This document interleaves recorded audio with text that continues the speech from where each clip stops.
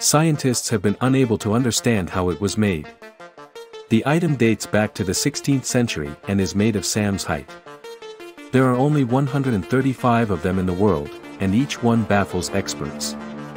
No explanation has been found yet, and all hope is placed on X-ray technology as the human eye simply cannot comprehend it. Miniature samshite altars have long puzzled researchers worldwide. Recently these tiny objects of religious significance were collected from private collections and re-examined.